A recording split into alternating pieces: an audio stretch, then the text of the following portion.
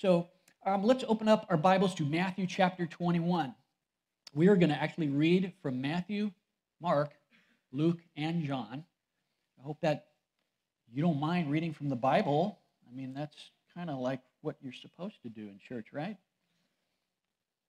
We read and study the Bible, cling to it. I like to say, if a person's Bible is falling apart, it's a good sign their life is not. Matthew 21. Let's start in verse 1. All the scriptures that pertain to Palm Sunday. We're going to read down through verse 10. Now, when they drew near Jerusalem and came to Bethphage and at the Mount of Olives, then Jesus sent two disciples, saying to them, "Go into the village opposite you, and immediately you will find a donkey tied and a colt with her. Loose them and bring them to me. And if anyone says anything to you, you shall say, 'The Lord has need of them,' and immediately he will send them."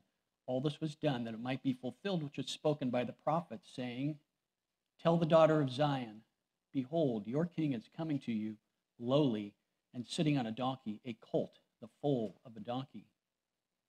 So the disciples went and did as Jesus commanded them. They brought the donkey and the colt and laid their clothes on them and set him on them. And a very great multitude spread their clothes on the road. Others cut down branches from the trees and spread them on the road. Then the multitudes who went before and those who followed cried out, saying, "Hosanna to the Son of David. Blessed is he who comes in the name of the Lord. Hosanna in the highest." And when they had come up to Jerusalem, all the city was moved, saying, "Who is this?" So the multitudes said, "This is Jesus, the prophet from Nazareth of Galilee." Let's turn over to Mark chapter 11.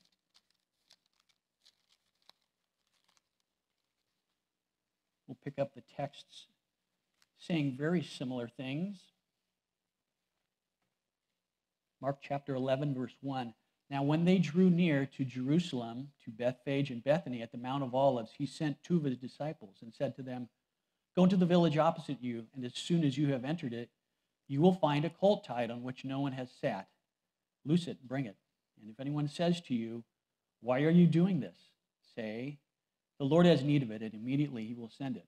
So they went their way and found the colt tied by the door outside on the street, and they loosed it. But some of those who stood there said to them, "What are you doing, loosing the colt?" And they spoke to them just as Jesus had commanded. So they let them go. Then they brought the colt to Jesus and threw their clothes on it, and he sat on it. And many spread their clothes on the road, and others cut down leafy branches from the trees and spread them on the ground. Then those who went before and those who followed cried out, saying, "Hosanna! Blessed is he who comes in the name of the Lord. Blessed is the kingdom of our father David that comes in the name of the Lord. Hosanna in the highest." Let's go to Luke now. Luke 19 is where you find parallel passage, triumphal entry.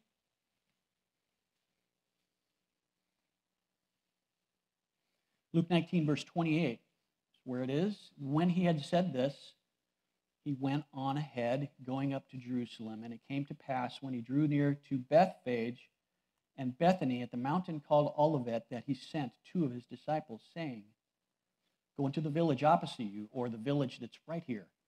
"Where you enter, you will find a colt tied on which no one has ever sat. Loose it, bring it here. If anyone asks you, 'Why are you loosening it?' thus you shall say to him, 'Because the Lord has need of it.'" So those who were sent went their way and found it just as he had said to them. But as they were loosing the colt, the owners of it said to them, "Why are you loosing the colt?" And they said, "The Lord has need of him." Then they brought him to Jesus, and they threw their own clothes on the colt, and they sat Jesus on him. And as he went, many spread their clothes on the road. Then, as he was drawing near the descent of the Mount of Olives, the whole multitude of the disciples began to rejoice and praise God with a loud voice for all the mighty works they had seen, saying, "Blessed is the King who comes in the name of the Lord. Peace in heaven and glory in the highest." And some of the Pharisees called to him from the crowd, "Teacher, rebuke your disciples."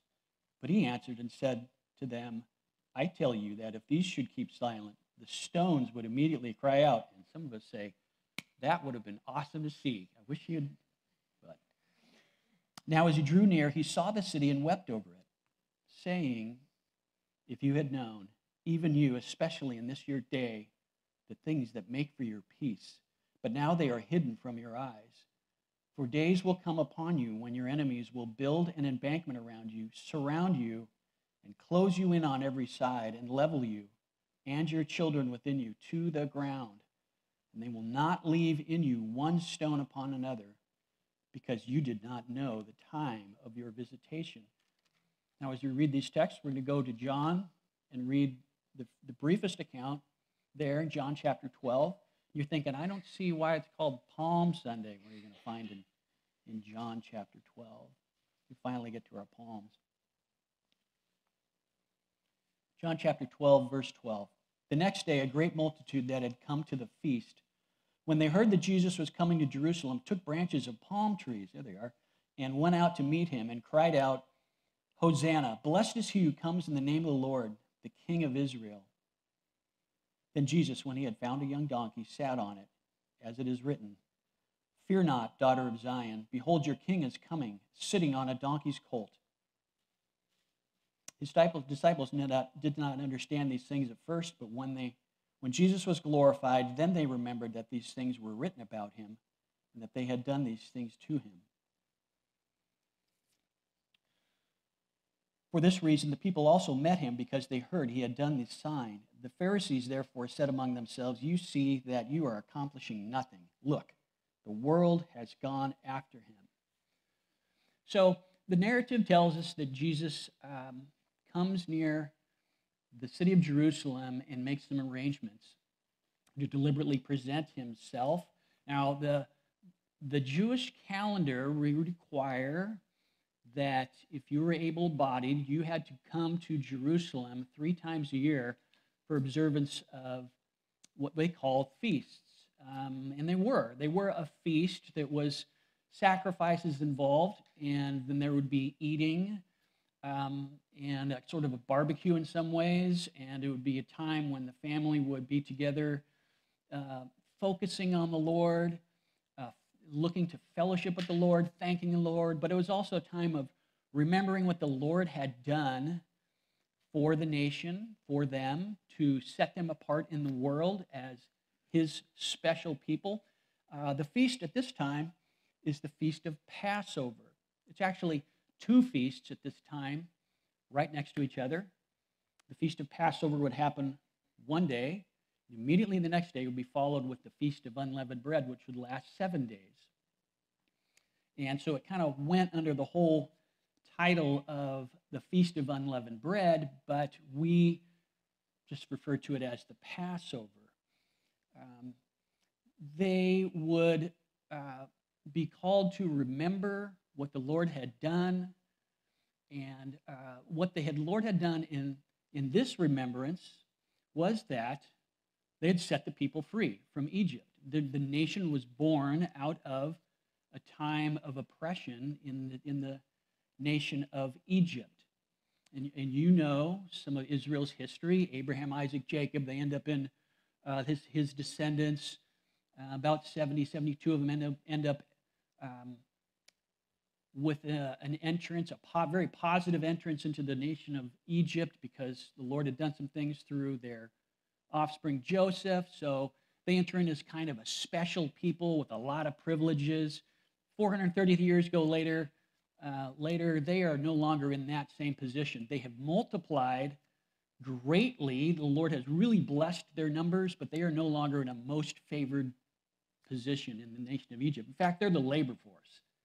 They're an oppressed labor force. So you know the story. Moses sent to set the people free. You know that. You've watched, the 10 Commandments, right?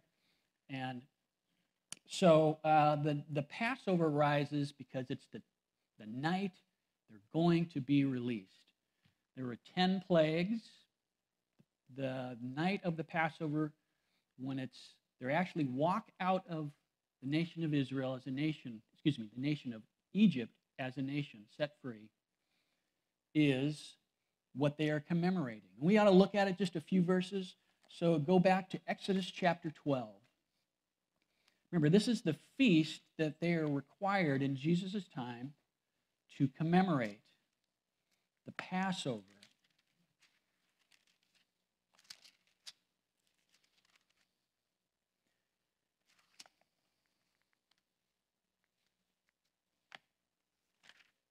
Exodus chapter 12, you're probably there ahead of me.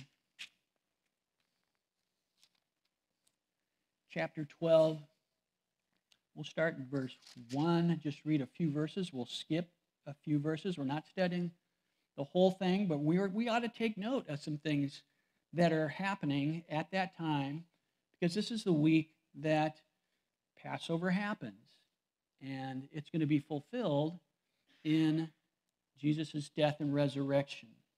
So we need to look at these. I'm sure you will later in the week. But it says, "Now the Lord spoke to Moses and Aaron in the land of Egypt, saying, This month shall be your beginning of months. It shall be the first month of the year to you. Speak to all the congregation of Israel, saying, On the 10th of this month, every man shall take for himself a lamb, according to the house of his father, a lamb for a household." Go down to verse 5. "Your lamb shall be without blemish, a male of the first year. You may take it from the sheep or the goats." So, again, they're an agricultural society at that time. A young, healthy sheep or goat is a huge financial win for a family, right? That's a financial step forward. You want healthy animals so that your financial and your wealth of your family increases, and you get a nice, healthy looking, everything's right. Awesome. Well, the Lord is saying, okay, I want one of those as a sacrifice here. We're going to use one of those, he says. Take it from the sheep or the goats. You shall keep it until the 14th day of the same month. They were supposed to bring it into the house on the 10th. That's the original Passover, right? They're in Egypt. Moses has been there working 9 plagues by the hand of the Lord upon him, trying to get them out. There's this hardening of his own heart. Pharaoh, he's hardening his heart. The Lord is hardening his heart as he does not respond. We get to this last one, and he says, the whole assembly, middle of verse 6, the whole assembly of the congregation shall kill it at twilight. And they shall take some of the blood and put it on the 2 doorposts and on the lintel of the houses where they eat. And they're supposed to roast it, and they're supposed to eat it that night. This would take hours to perform, right? There's a lot of run up to the actual moment of walking out of Egypt. A lot of things had to happen, and they had to obey this stuff and hear it and then act in faith on it, right? Go over to verse, and still in Exodus chapter 12, look at verse 22. "You shall take a bunch of hyssop and dip it in the blood that is in the basin and strike the lintel and the 2 doorposts with the blood that is in the basin. None of you shall go out of the door of his house until morning." Let's go down to verse 29 now, same chapter, Exodus 12. "It came to pass at midnight that the Lord struck all the firstborn in the land of Egypt, from the firstborn of Pharaoh who sat on his throne to the firstborn of the captive who was in the dungeon, and all the firstborn of the livestock. So Pharaoh rose in the night, he and all his servants and all the Egyptians, and there was a great cry in Egypt, for there was not a house where there was not one dead." So again, this is the last plague from which the Passover is memorializing in Jesus' time. You know, don't miss the unfolding of that event, that original Passover, that night. They were called to take a nice, beautiful little lamb, you know. I mean, almost make a great little pet, you'd think. They're cute, they're warm, they're fuzzy, they're not threatening at all. You bring it into the house, you got it for 4 days. From the 10th to the 5th to the 14th is actually 5 days. And then on that 5th day, they're called to kill it. And the language there implies that it was kind of a nasty process, right? They had to do something rather odd. And they had to kill it in such a manner to gather the blood, because they had to use that blood in a specific fashion. And you can put yourself in that position. Like I said, I'm from Southern California, in the midst of the urban jungle out there. So I was kind of distant from farms. Food came from the grocery store, and I knew there were farms out there somewhere, but it was like Charlotte's Web. I don't know, cartoon characters. I had an experience though. We had an agricultural farm at our high school where you could play farmer, and I had a stepbrother who did have some animals, and I decided I'd go with him one time to see the animals processed, right? I didn't know what that meant. So I go down there, I'm watching, and wow, it's a nasty, bloody process. This was no different.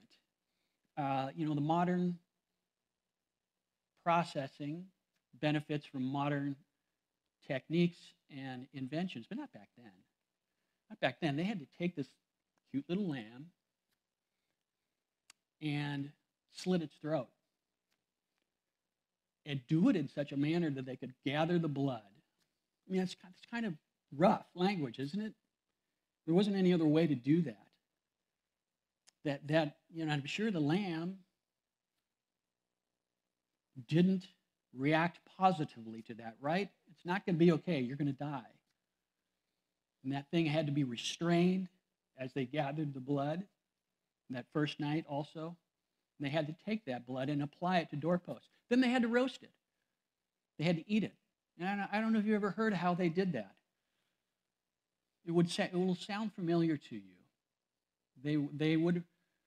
The conservative Jewish thought on this is that they were supposed to take a wooden stake and run it down the body cavity of the lamb from its mouth out the rear, and then tie its feet to the wooden stake, the rear feet, and then take another wooden piece, running across that one and tie the front legs. If you're biblically literate at all, you would look at that and say, oh my gosh, that's a picture of crucifixion. So they did not know they were doing that, but then that animal would be roasted slowly over the fire until it was edible. Of course, the hair would burn off. It would slowly cook. Again, this was hours and hours and hours before the Exodus. But then the Exodus came, right? The Lord moved through the night. About midnight, he said he would move through the land, and then there would be the difference made. There was either blood on the door or there was not. It didn't matter how you felt about it at that point. Your time for your decision was over. And you were either going to be under judgment or you were going to walk out free. That was the Passover. Of course, they left that night. They became the nation of Israel. Their history goes on from there. That's what they're, some 1,500 years later, called to memorialize on Palm Sunday. They're going to go to the city of Jerusalem, gather lambs, sacrifice them. Because they had so many people coming to the city of Jerusalem at these feasts, the population would swell to possibly near 1 million. And there's no way they had the space for everybody to just casually take their time with the lamb sacrifice. So they had they kind of had some assembly lines and some ways of handling that many animals and that much blood and that many roasting of the animal. So Jesus and the disciples moved towards the city of Jerusalem to observe this feast. So as he comes to the region of the city of Jerusalem, Jesus does something that you've probably already noticed and that the scriptures highlight. Go back to Matthew 21 with me.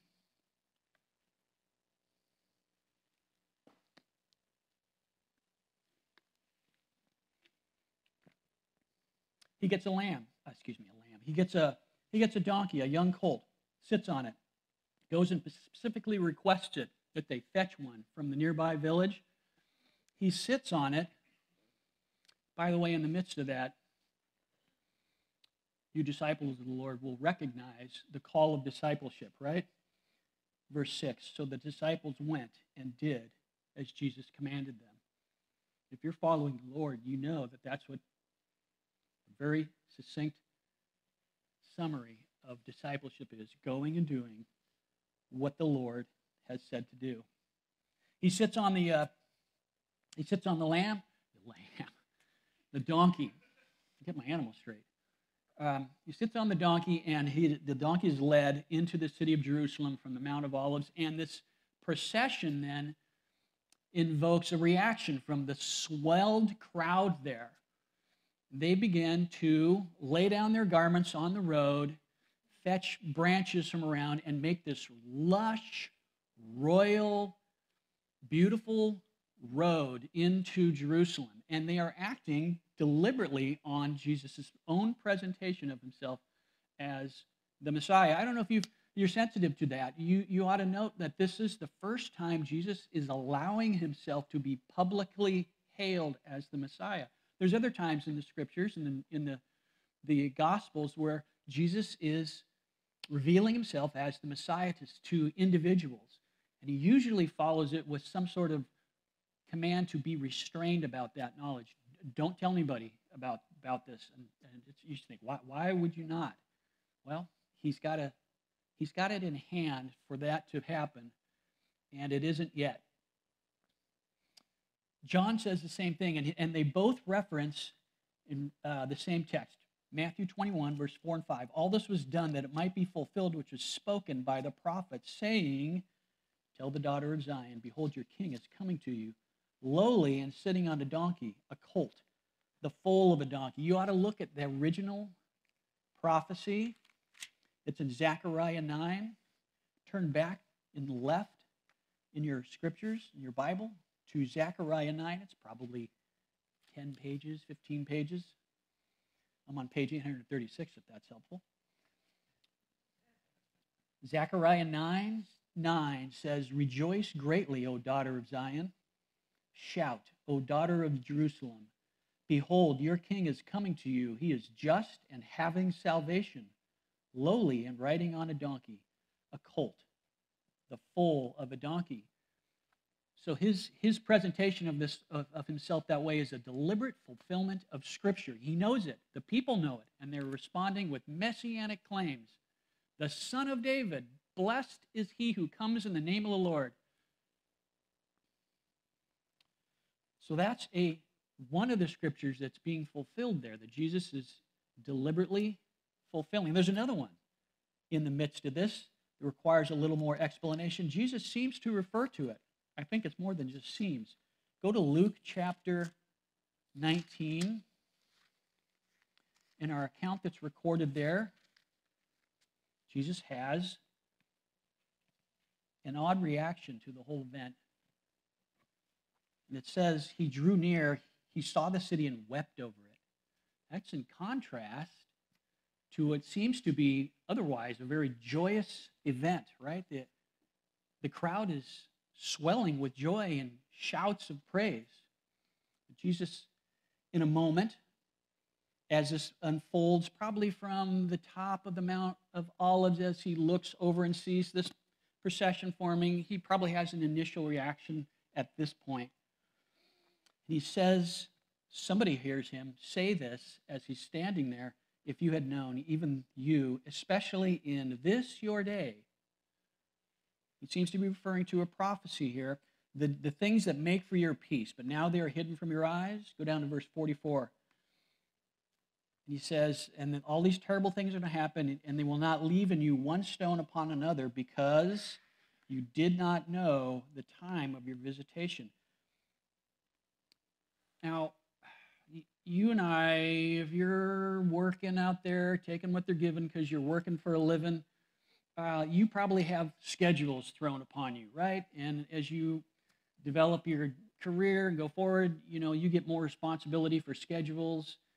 And maybe you make the schedules and you expect people to keep them.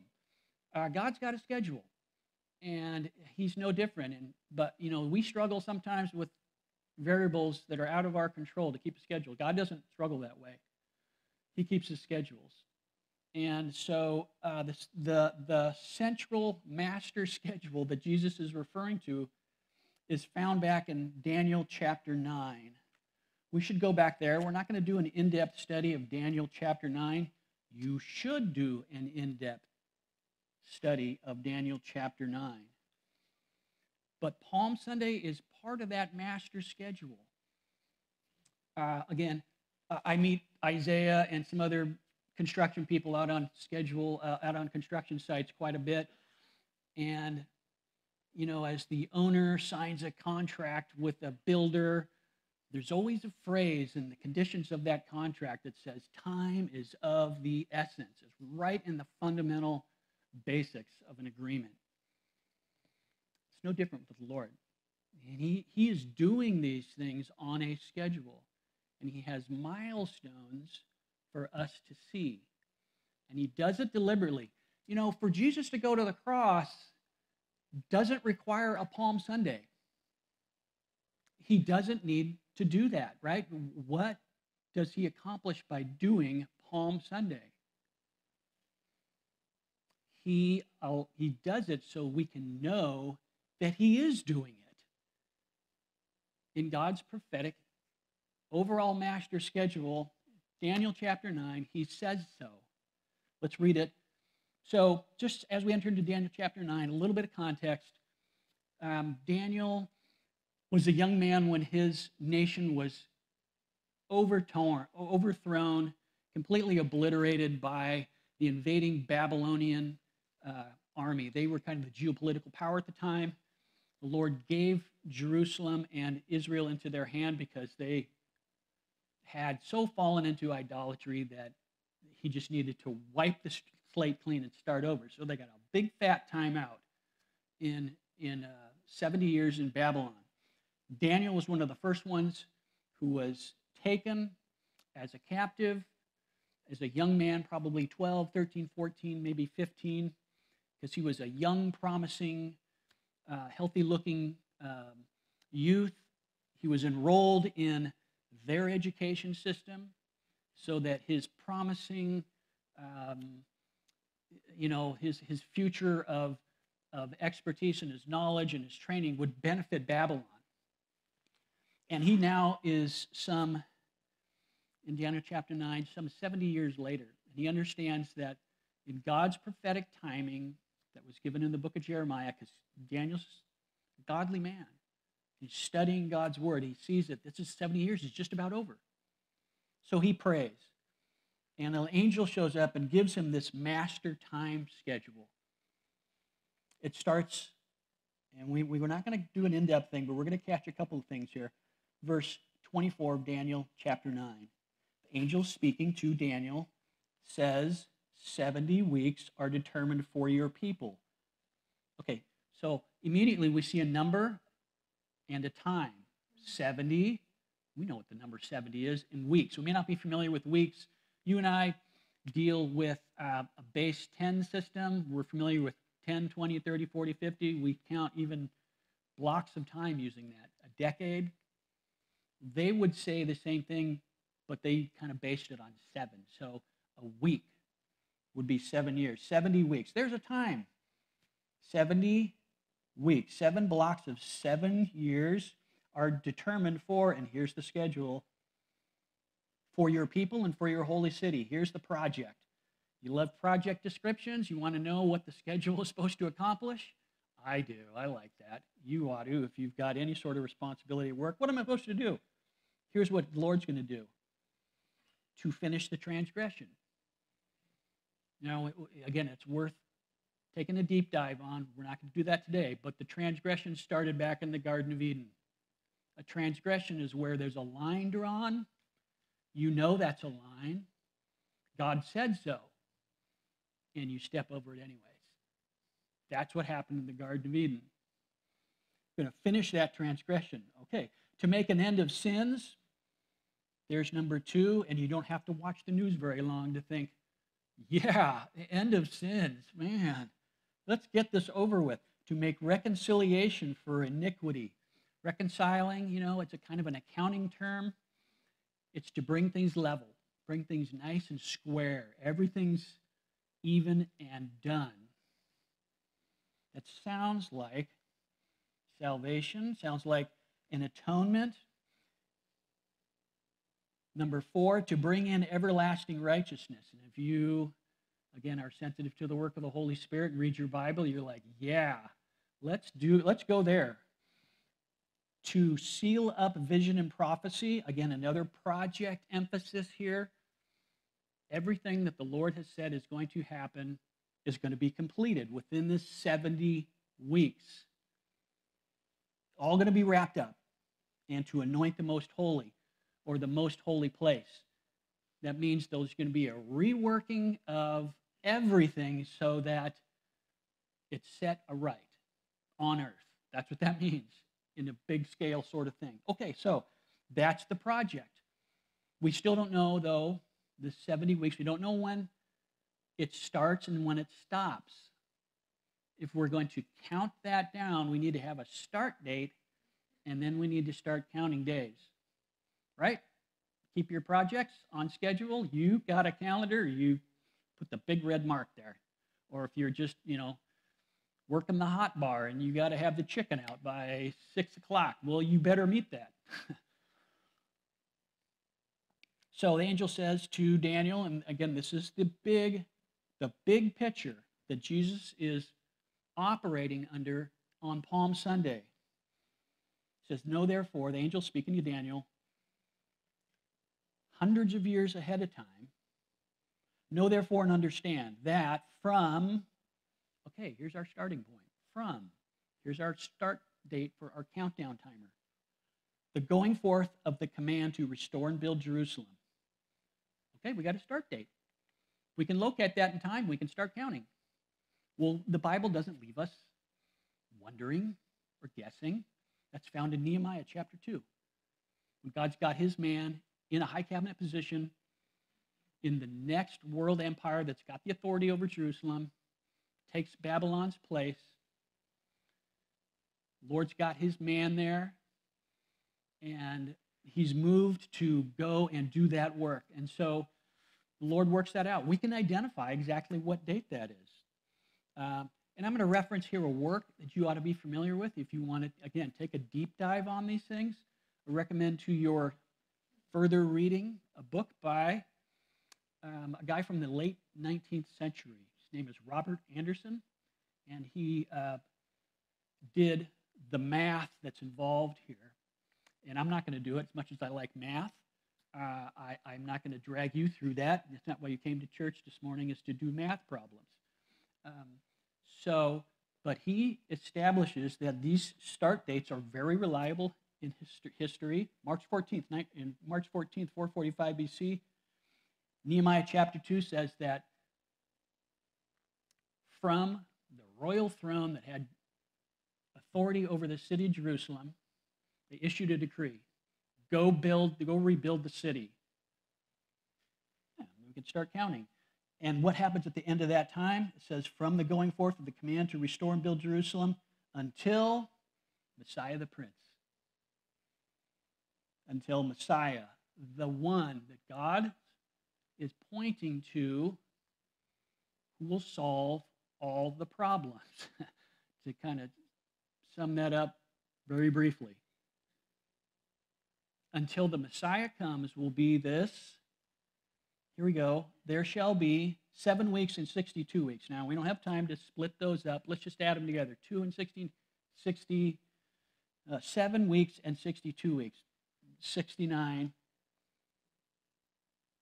And then the street will be built again, the wall even in troublesome times.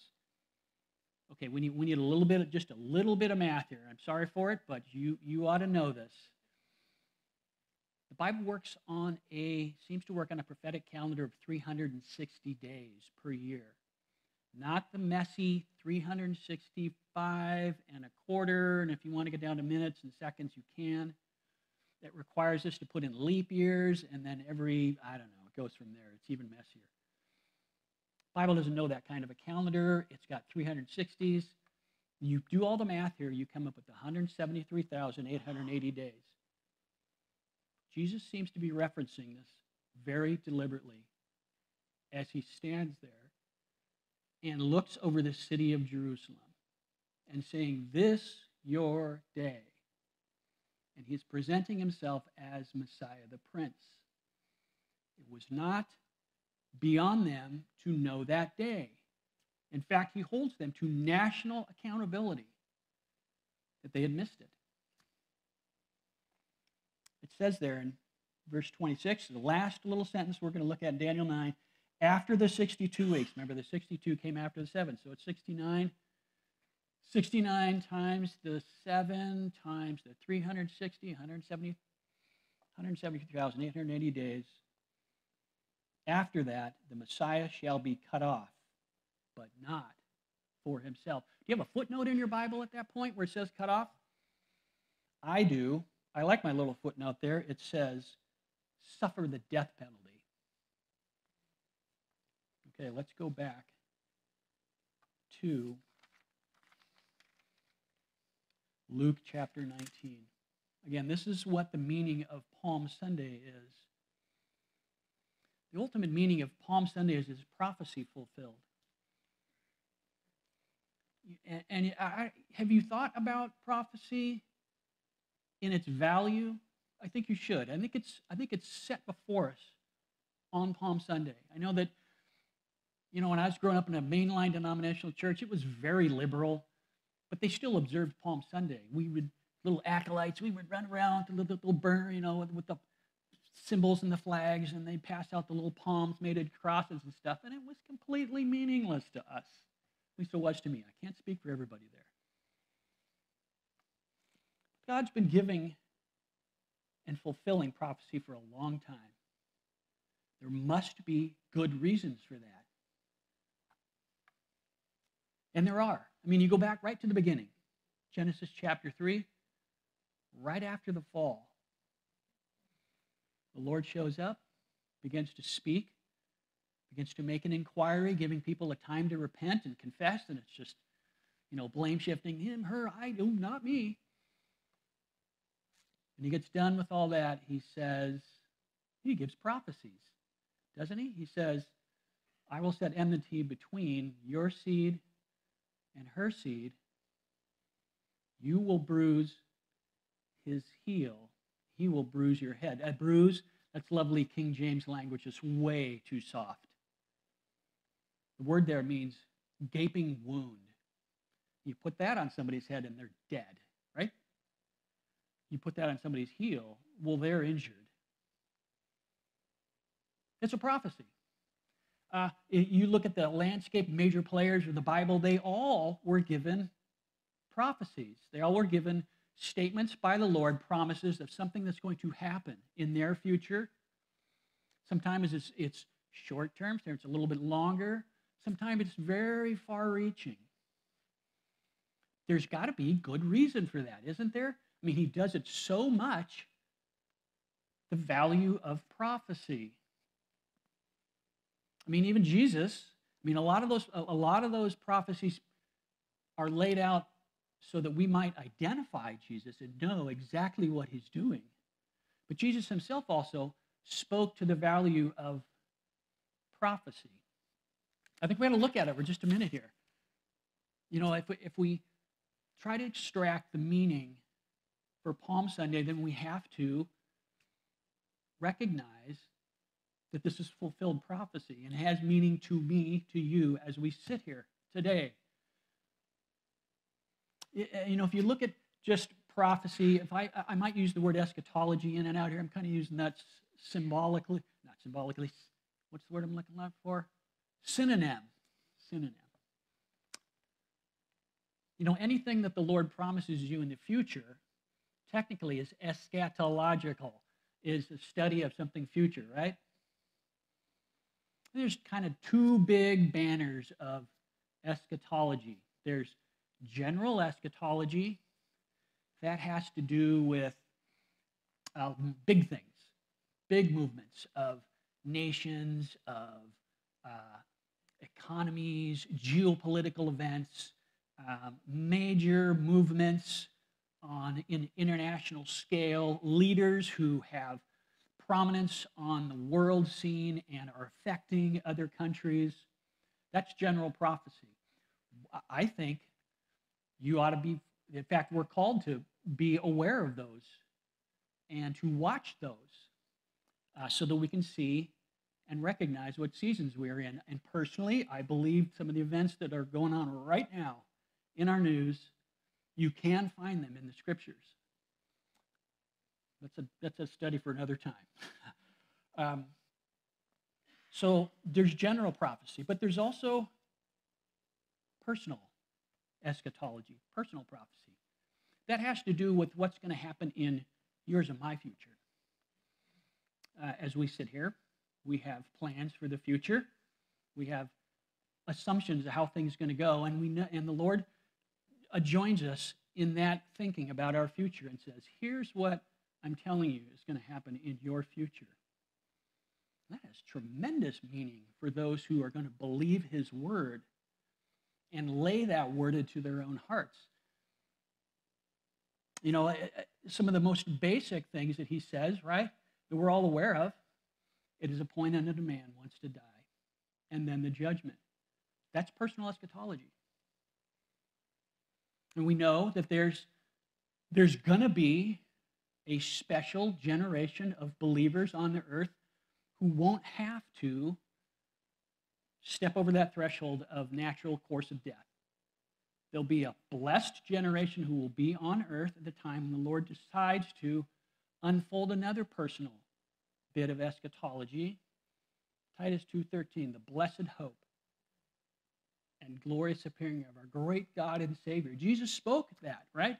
And his last night later in this Palm Sunday week, he's got that night alone with them, his disciples, and he says, you believe in God, believe also in me. In my Father's house are many mansions, and I go to prepare a place for you. And if I go to prepare a place for you, I will come again and take you to myself. That's a direct reference to him promising to take the believers off the world. Certainly it can also apply to those who are going the normal course. He will come and take you off the world. Now, we may be that generation. Every disciple on every age is called to believe that they may be the generation that's suddenly snatched off the earth. We call it the rapture of the church, right? Don't go looking for the word rapture in your Bible. You won't find it. What you will find is the word departure, if you know where to look for it. 2 Thessalonians 2:3 says that the falling away will come first. That's not the right translation of that word. That word means departure. And if they translate it as departure, then it's a slam dunk, clear declaration that the rapture happens first. Unfortunately, some of the translators didn't hold to that view. And so they nudged the meaning over to a secondary meaning of falling away. That's not the primary meaning of that word. But, you know, we all stand there and we look at the power then of personal eschatology. This is what's happening on Palm Sunday. I mean, we ought to be people who believe God's word. And so that personal eschatology moves into our understanding of everything, how my life is going to go. You can witness it in the scriptures as Jesus is on the cross. You know, that day's execution schedule was set for a double execution. We, in our culture, have gone to great lengths to debate capital punishment, and we think about it to be avoiding anything cruel and unusual. Not the Romans. They did just the opposite. They wanted to maximize cruelty and unusual demonstrations of it. It was state-sponsored terrorism. And they did it for a reason. They wanted to make it as slow and as painful and humiliating and disgraceful as they could because they wanted to send a message. Don't mess with Rome, or this will happen to you. You want this? You don't, then just behave. So that crucifixion was horrible. And they had kind of perfected it. They borrowed it they picked it up from the Persians and perfected it. So the double execution that day got modified. At the last minute, the local Jewish government kind of played some cards they had in a corrupt judicial system and got a third person thrown on the docket. So Jesus is hanging on the cross. And the men on the cross, that's their last day. I mean, they got no future, right? There are no more family gatherings. There's nothing. The end point is upon them. There's lots of mocking going on the cross as Jesus' enemies are now gloating over his demise. There's kind of a parade of people mocking him and casting aspersions on him. Even those who are being crucified jabber at him. Well, one of them. He must then begin to think about the things he's heard. He must be reflecting on Jesus, what he's hearing Jesus say. Father, forgive them. They do not know what they're doing. And really the verb there is he continuously is saying that. And this bites on his heart. He is convicted as he's hanging on the cross, that criminal. And he turns to Jesus and he says, in an expression of faith, Lord, the guy next to him on the cross, Lord, remember me when you come into your kingdom. How much time does he have? That's the best expression of faith that he can muster at the moment as he's dying. And yet, behold the power of personal eschatology as Jesus turns to that man and says, today you'll be with me in paradise. What is the value of the strength of that statement to that man on the cross right then, right there? Personal eschatology had the same value for us. We don't have to wait till crisis, ground zero, to take prophecy to our hearts and see that he's speaking to me, speaking to you. The power and reliability of his promises give us a living hope. So we have the promise to be absent from the body is to be present with the Lord. This is the value of prophecy. Jesus said so when he was on his last night with his disciples after the Palm Sunday. Later on, he's got a night where he spends alone with his disciples. In just a couple of hours, maybe an hour, less than an hour, he's going to be arrested, rammed through the kangaroo court, condemned, right? But he's got that few moments left. And he begins to tell them, this is going to happen. This is going to happen. And he speaks directly to this. Go to John chapter 13. You need to see it.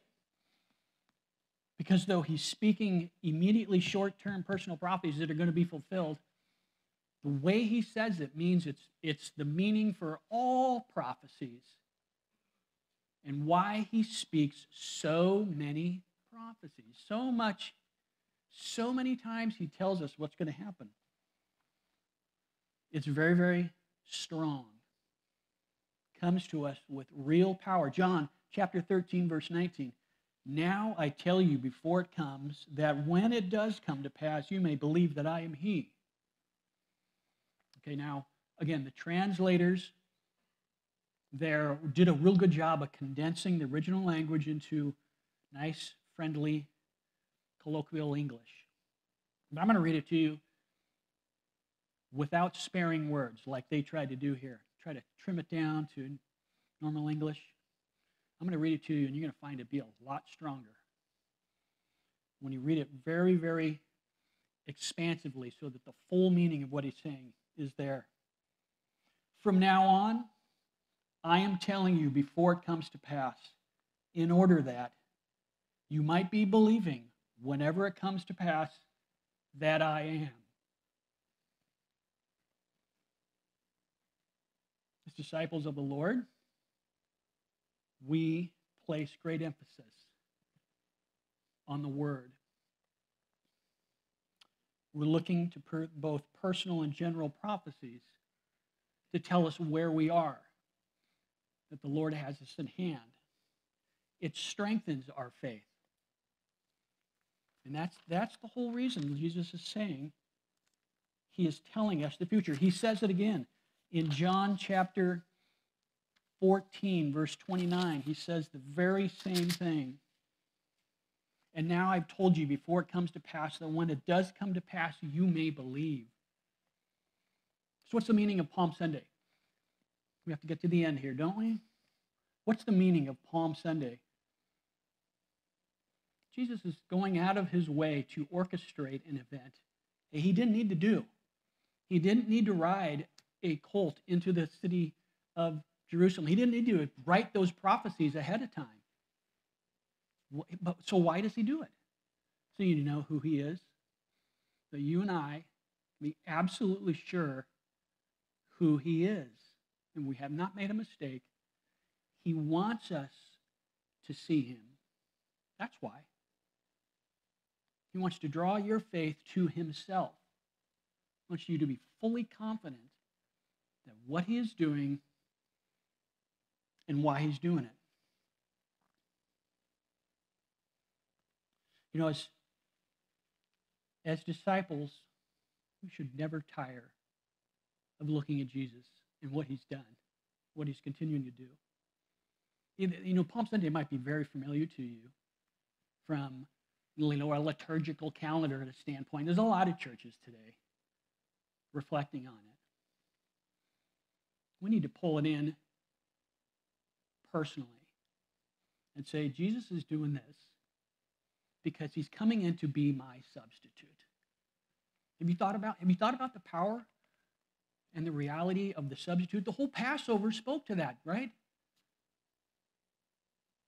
I mean, the Lord said right at the beginning, substitutions were acceptable. Adam and Eve were supposed to die in that garden. Who died, though? An animal, a substitute.